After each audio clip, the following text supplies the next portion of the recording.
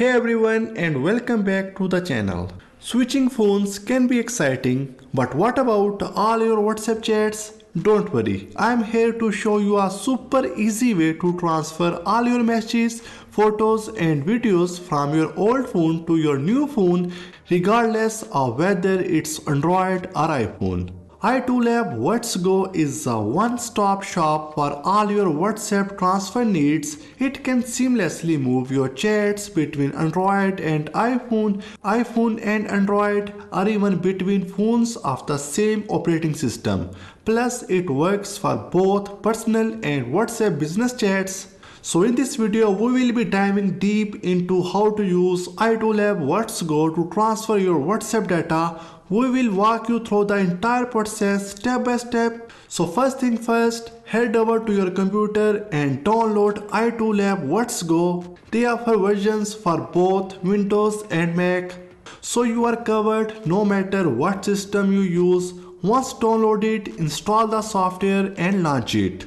So with this, you can easily transfer all your WhatsApp and WhatsApp business chats, including messages, photos, videos and voice messages from one device to another.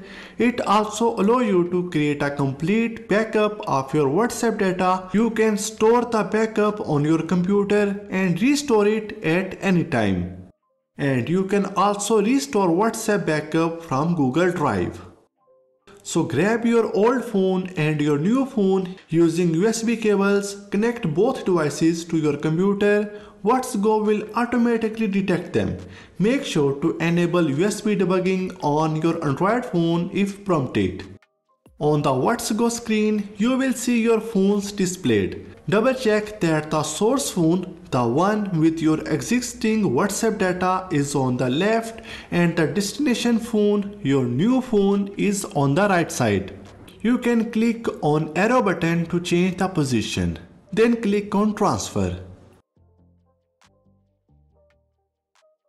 Let's Go lets you choose exactly what data you want to transfer. By default, everything is selected, but you can uncheck things like media, photos and videos if you want to save some space.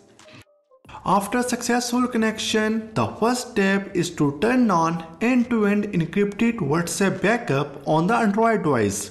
Just follow the prompted instructions to backup and save the encrypted WhatsApp backup password. Now wait until WhatsApp transfer completes. If there is a large amount of WhatsApp data on your phone, it will take some time to complete the process.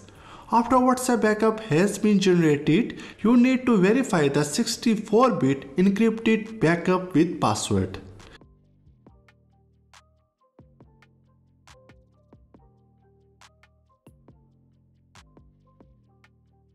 Ensure the cables are connected during WhatsApp transfer.